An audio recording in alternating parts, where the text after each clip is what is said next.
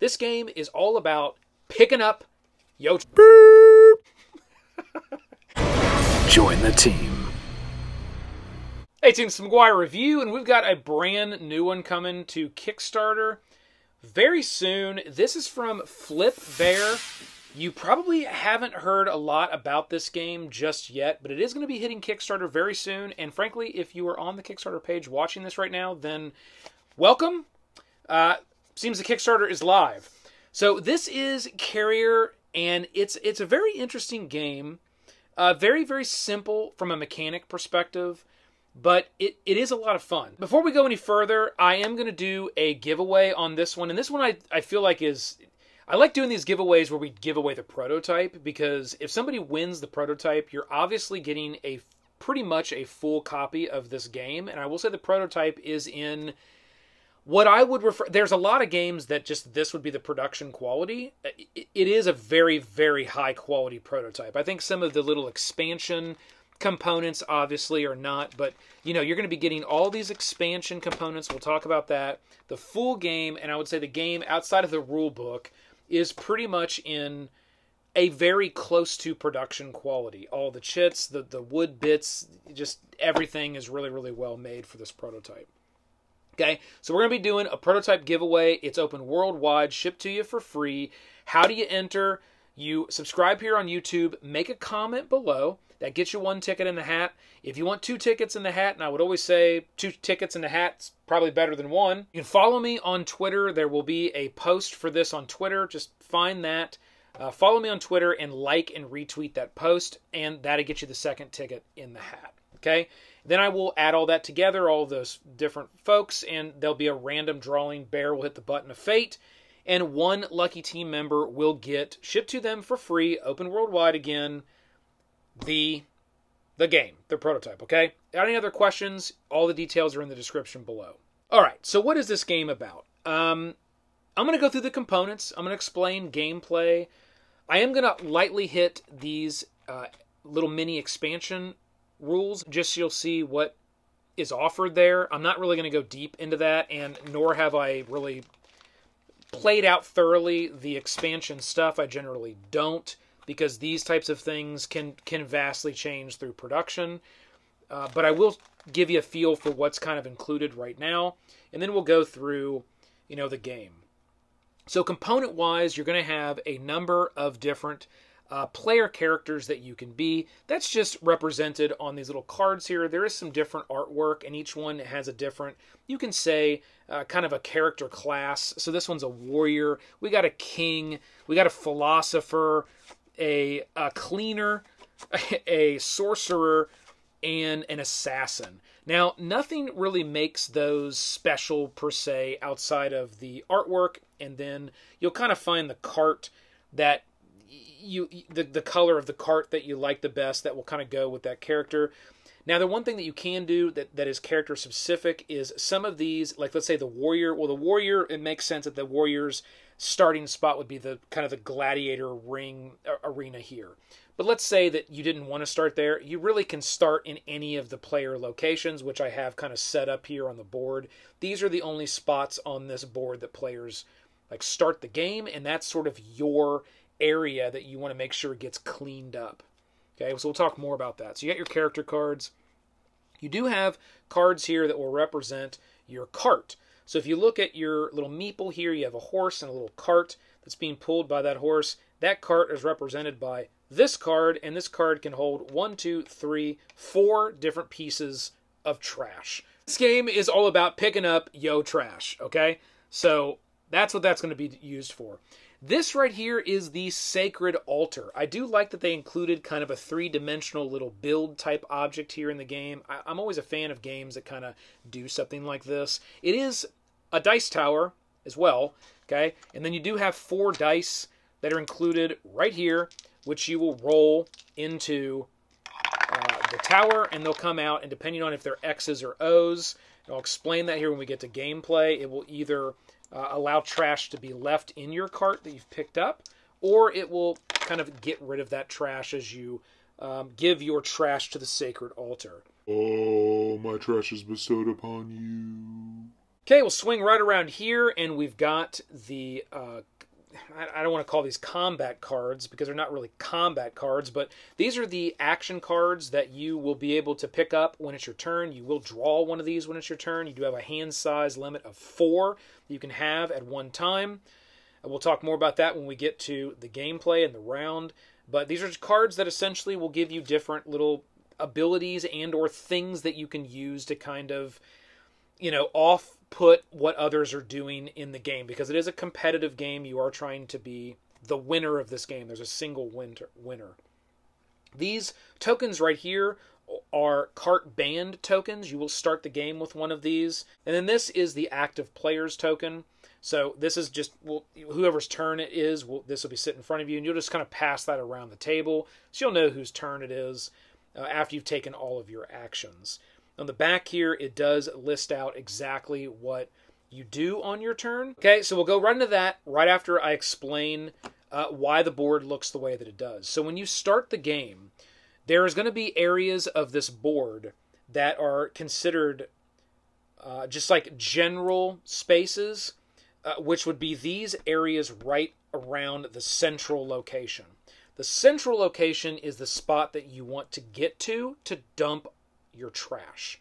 And when you get to that central location, you will use one more movement, or potentially a card that gives you that, to be able to move into the sacred altar.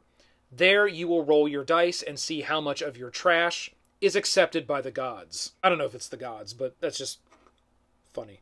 So you will have these areas that surround the central that will start with 3 pieces of trash. All right? They're more of just kind of hindrance, and I'll talk that through here in a minute. Then you have the areas that are outside of that, 6 different areas. This is up to a 6-player game.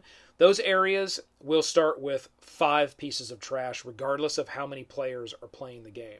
Then you do have some corner spots here that I believe are referred to as free spaces that you can kind of just move through. But these are all the central areas of the game that need to be set up when you're ready to go. You then will obviously select your character. We'll just grab a couple here. And you will then grab the horses that will represent, you know, those characters. Okay, so we're just going to go with like this color for this character and this color for this character. So you would place those horses where they are, and now this would be essentially those characters' area. Okay, so you'll kind of put your card on that area there. I find it easy to kind of just put the card sort of where your home base area is. So it makes it clear to you remember, as well as all the other players.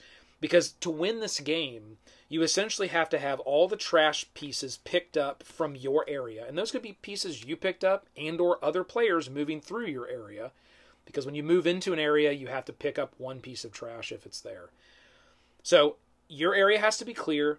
And then you have to enter the center area and then enter the altar with an empty cart. Okay, so you'll start the game with these little carts as well. That's your cart that you'll fill up. Okay, and it isn't that you enter the altar and you have trash and then you roll the dice to try to see how much of that trash is emptied, and then you get lucky and you roll all the dice and all the trash empties up and now you have an empty cart.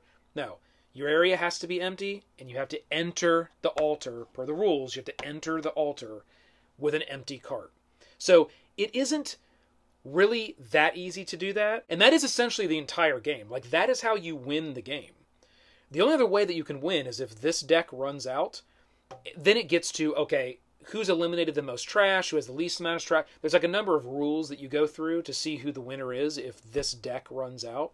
That's generally not going to happen because on your turn you're only going to draw 1 of these cards, so you'd have to go a number of rounds before that would ever happen. That would have to be a really long game that just, you had a lot of strategic players playing that were just kind of screwing their neighbor over and over and over, and you just couldn't be able to get to that win condition.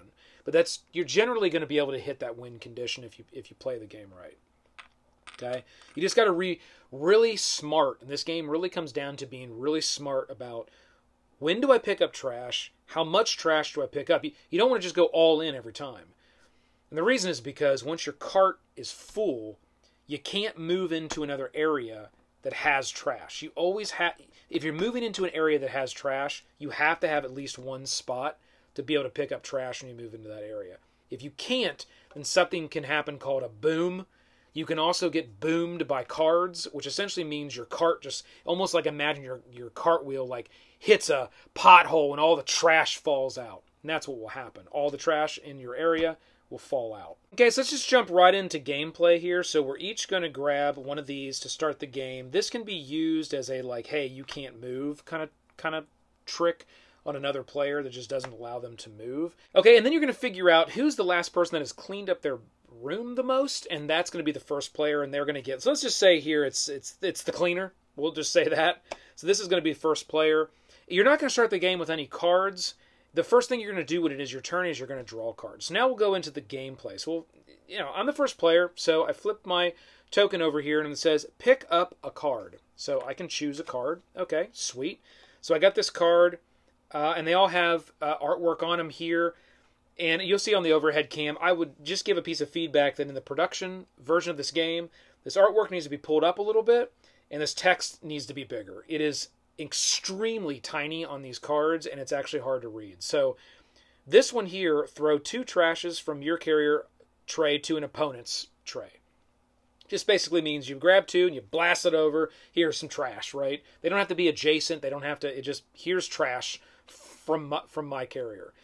That's what happens with this card. And again, I can play this card this round, or I can just hang on to it. Again, the hand size limit is 4, and there is some strategy in there in always having a hand size of 3 or 4, because you can play as many of these cards as you want when it's your turn. And you definitely want to have one of these cards in your hand that gives you an extra movement when you're going for the central location, because then you can use your movement to get into the central location and throw down your card to use the move to get to the altar. Otherwise, you got to wait until your next turn to be able to get to the altar.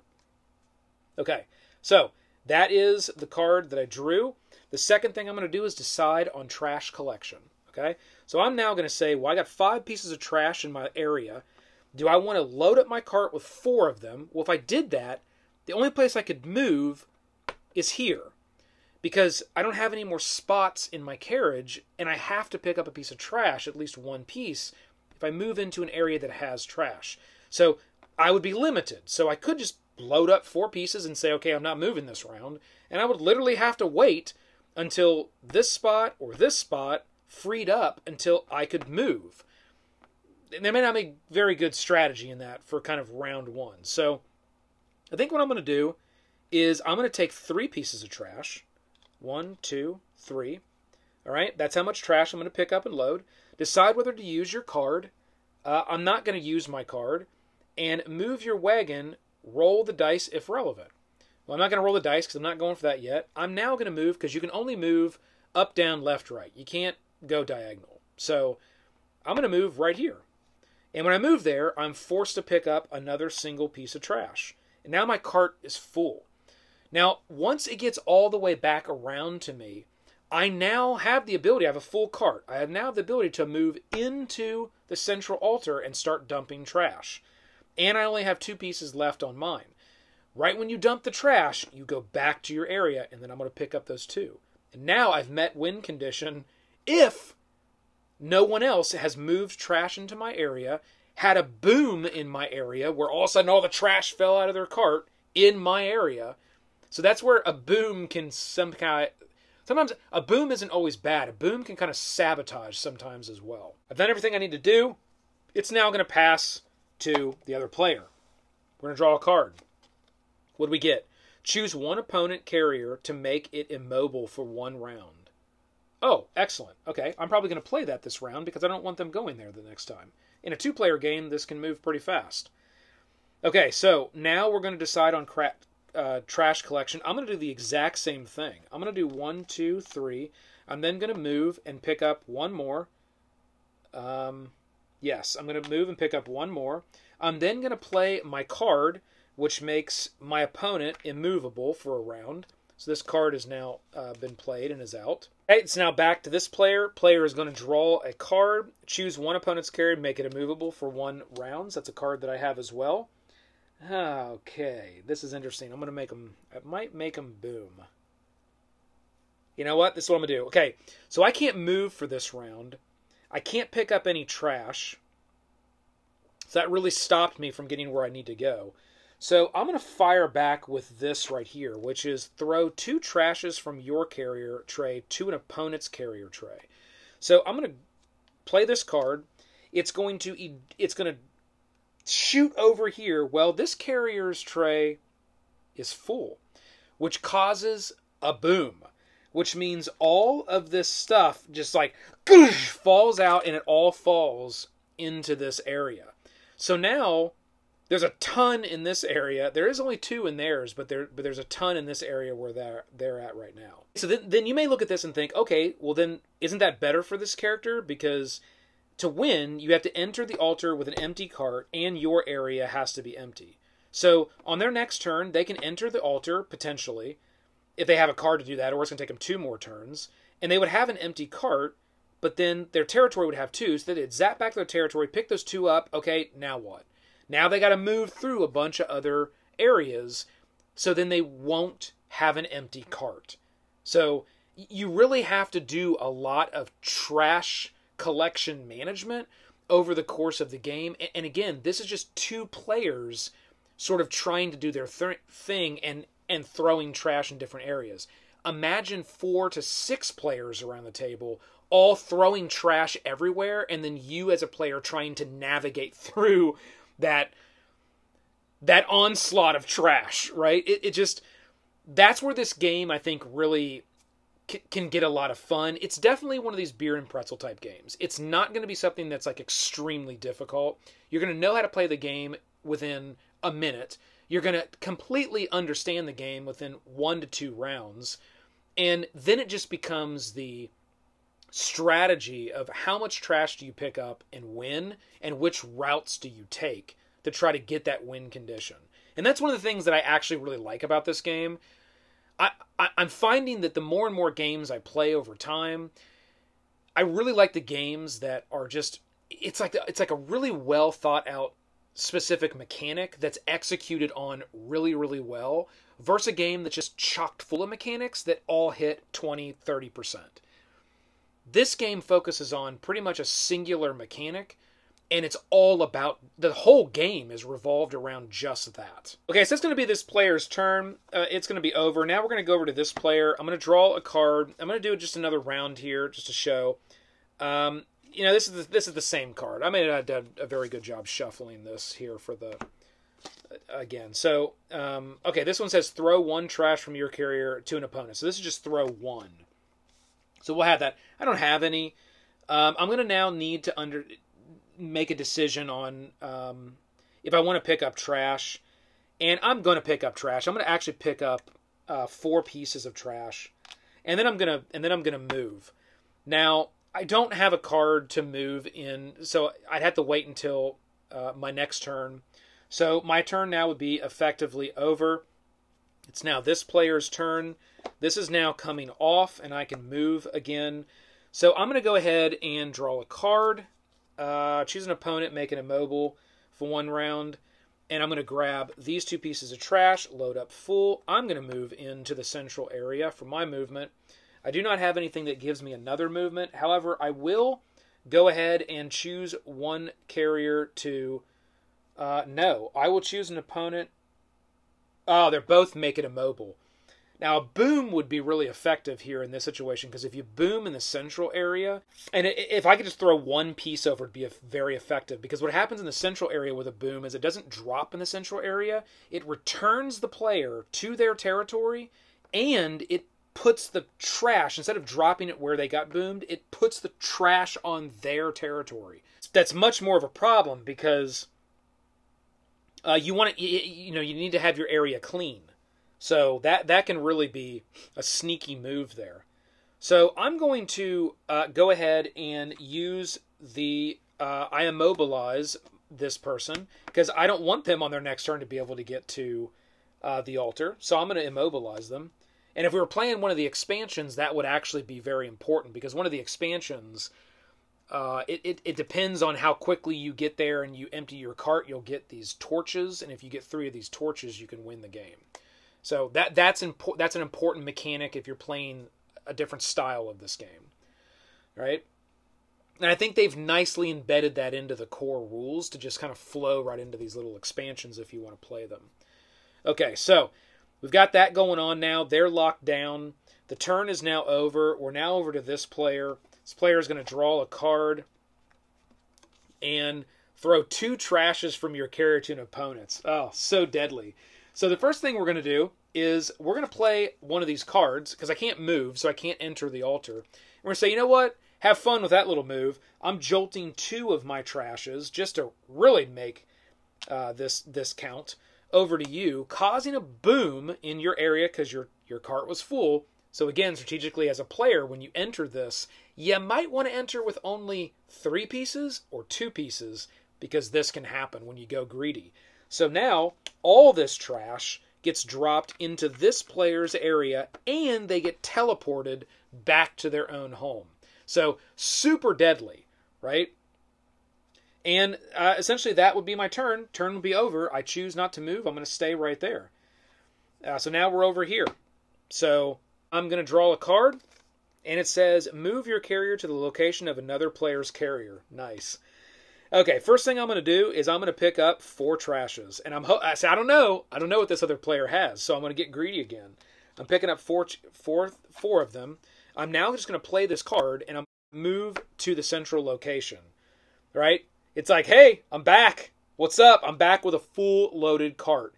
Now, I used the card, and this was powerful, because I used the card to move me to another player's location. I still technically have my movement, and I will use that movement, and if I wouldn't have had that, this player could have nailed me again with another throw trash in your cart, and I would have boomed again. Okay?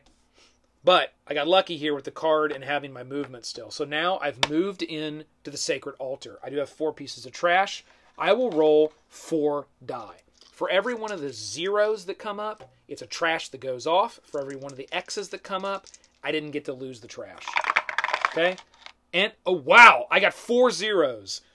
Wow. So all 4 pieces of trash are now out, and I have submitted those to the altar. They are now removed from the amount of trash that is on the board. So as more and more people throw to the altar, the movement and the success criteria to win becomes more and more attainable. Okay, so that's done. After that happens, I then will teleport back to my homeland. Okay? And now my turn is effectively over. It is this player's turn. This is now removed. I say I'm going to stop, but then I get into it. Oh, another one. Move your carrier to another person's location. So I'm going to not use this card because it's good for a boom. I'm already here. I'm going to go ahead and use my movement to move in. I'm only going to roll 2 dice this time because I only have 2 pieces of trash in my cart. 2 X's. Ugh, suck. Okay, so the trash was not able to be removed, so it stayed. My trash offering was not accepted. So I then will teleport back to my player area, and I wasn't able to remove these 2 pieces of trash. And my turn's over. That's everything that I needed to do for my turn. Okay? And then it would go back here, and on and on and on. Again, you can see with just 2 players how this is sort of scaling and playing out. Imagine a whole table full of people all doing all of these, gotcha, move trash. It really does become sort of this... It really is a fun game because it focuses very strictly on this simple single mechanic. Okay? Here is the expansions. This is the last thing we're going to hit. It's a little baggie here of items. There's a number of different things that's on this that is going to be available, I believe. So we got the King's Sign. Essentially, that is getting here and removing all your trash and getting torchlights. And after you get 3 of these torchlights, then you win the game. It's kind of a different... game winning mechanic. Okay, it's just a different way to win the game. Everything else stays about the same as far as how you're playing. There is a returning stone potentially, which allows you to return immediately to your character territory if you acquire that. There's a number of basic movement tokens that can be included. This part here is probably the one that I like the best, which is called Relics. This one here is probably the one that I like the best out of all of the expansions they have here, which is called Relics. So there's the Herald Stone, Champion Shield, Helmet of Mist, Eye of Wisdom, Ancient Monument, Siren Doll. These are really cool because they're different relics you can acquire, and each one of them gives you kind of a special ability or power that you can use in the game. Okay, which is pretty cool. Here on the back, we've got the God's Crow. This is kind of an ancient Greek sort of spin mix kind of expansion where you've got Mars, you've got Poseidon, Jupiter, Athena, Apollo, right? And each one of those give you a different type of ability as well. So for Jupiter, the player who caused the boom selects a player. The selected pet player also booms. Athena, the player who caused the boom, collects 2 trash tokens from the boomed territory. So there's these extra things that will happen within this expansion that just kind of throw, it almost feels like it just kind of throws more chaos into the standard gameplay. And then you have additional action cards, and there's a number of additional action cards that are going to be added in as well over the course of the Kickstarter in the game. Okay? That is Karrier Team and how this game works. Again, kickstarting very, very soon. If you're watching this right now and we're on the Kickstarter, then congrats, you found it. You know, these aren't paid deals. I'm not paid anything for this video. We are doing the giveaway, and that's cool. Somebody's going to be able to get this, and it is neat because you now have the game for probably close to a year before anyone else is going to get the game that would have backed this. So it is a really special thing. I could just keep this. It'd be fun for me to keep it, but this is kind of the way that I give back to the community. If I can get these really nice prototypes like this, it's kind of a way to give back to you watching this video and being part of the team. So hopefully everybody takes advantage of this and you're able to get your hands on this prototype copy that we're going to give away. But it's a pretty cool game, as you can see yourself. You can make the decision if this is something that might be too light for you or you love it. It might be just perfect, but it is a fun game and it does utilize a really cool board management mechanic. So hit that like, click the subscribe below to join the team. Keep rolling them crits. This has been the McGuire Review, and we'll see you next time.